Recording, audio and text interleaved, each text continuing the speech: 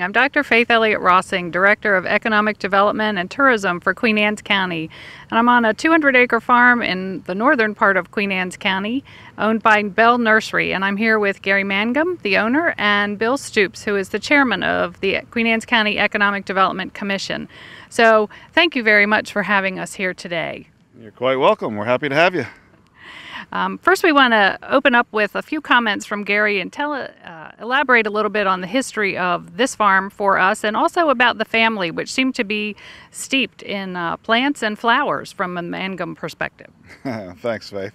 We're really excited to be here. First of all, my parents found this farm about between 25 and 28 years ago, and it was a working dairy farm at the time. The owner was slowing down on the dairy side and really looking for something different to do. And we started talking with him, my parents started talking with him about horticulture and growing some mums here. And we started at that time with I think about 10,000 mums. And today we're doing a little bit over 1 million mums here in the fall. I noticed that you had posted on Facebook at one point in time, thanks for being my friend, that this is the mum capital of Queen Anne's County. Queen Anne's County, and probably for that matter, most of the East Coast, probably north of the South Carolina-North Carolina border. We probably grow more here than most anywhere else. And so you distribute all of your mums where geographically, and then how?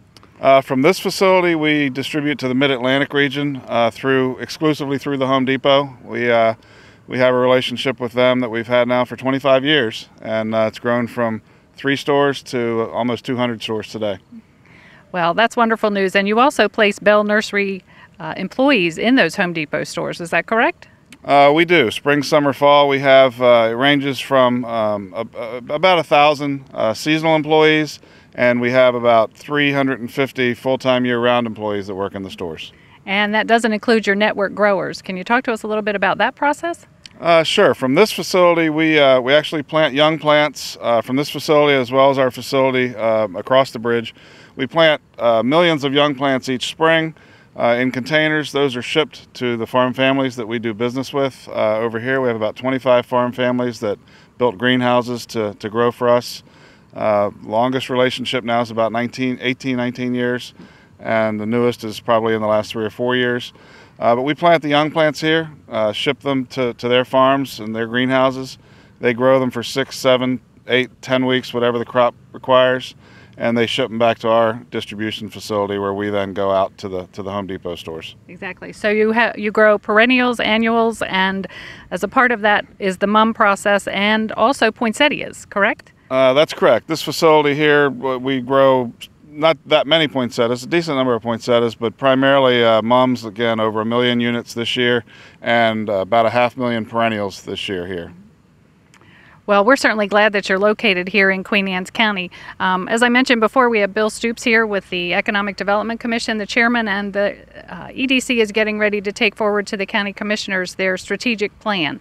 And agriculture is one of the top priorities in that plan. Bill, would you like to speak to that?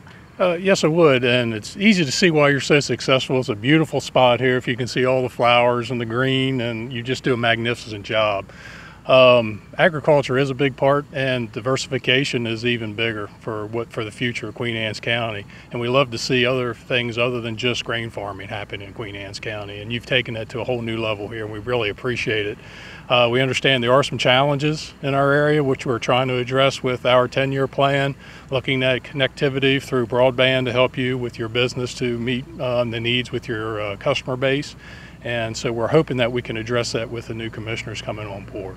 So again, we really appreciate your investment in Queen Anne's County, and we'll be here to stand ready to help you with whatever we can do to make sure that this is a successful venture for you and we can continue this relationship. So we appreciate your support of us in Queen Anne's County. And you're just gonna we'll go straight up with it, and you'll see that I'll have a live image of it once it gets going.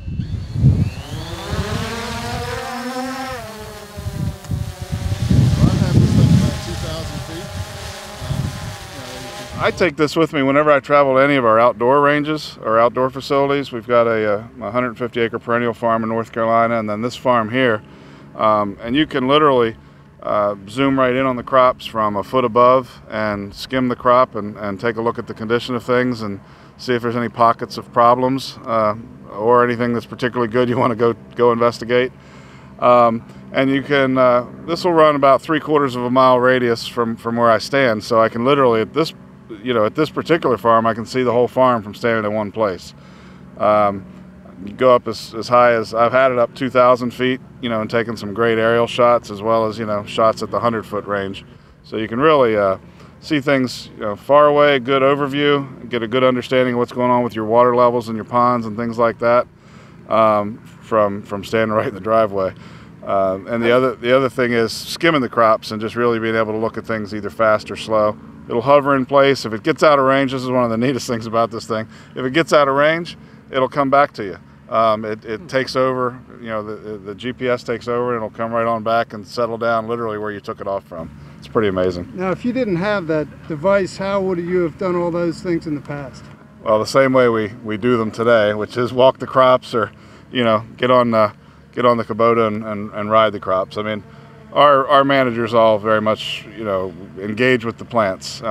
It's important to produce good quality, but for me, from an overview perspective, if I want to see what's going on at the farm in North Carolina, I can call our farm manager there and ask him or our head grower, Kathleen, to take a good look for me, and let me see what they're seeing, without me having to fly to North Carolina. Do the same thing here. We don't really have this deployed yet at our facilities, other than just North Carolina and me with this one that I carry around where I go.